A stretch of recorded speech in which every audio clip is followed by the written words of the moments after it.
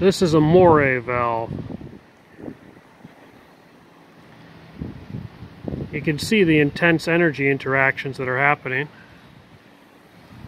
The bubble formation and the amperage swings.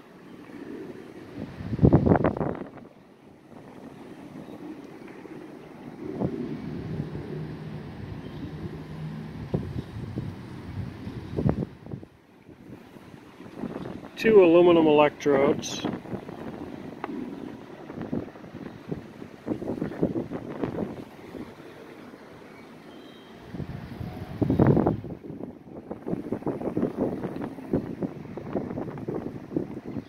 The aluminum electrodes are in metamict quartz with some nanotechnology. The Moray detector is putting out quite a bit of amperage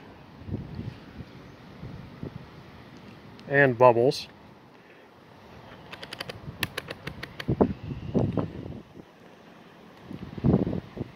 We're now going to test it, see how it does.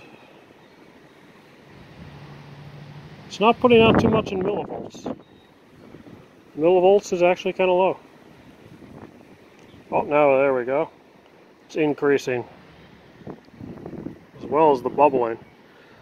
A Moray cell uses radioisotopes in order to create the electrical effect.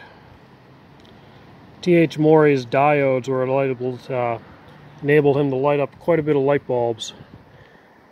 In metamict quartz, there's trace elements of radioisotopes, so we've used metamict quartz powder here and some nanotechnology to boost it. It's creating a lot of bubbles. The quartz is reacting. This is quartz, water, and aluminum electrodes with nanotech. Bubbles are increasing and increasing. The temperature of the cell is also rising.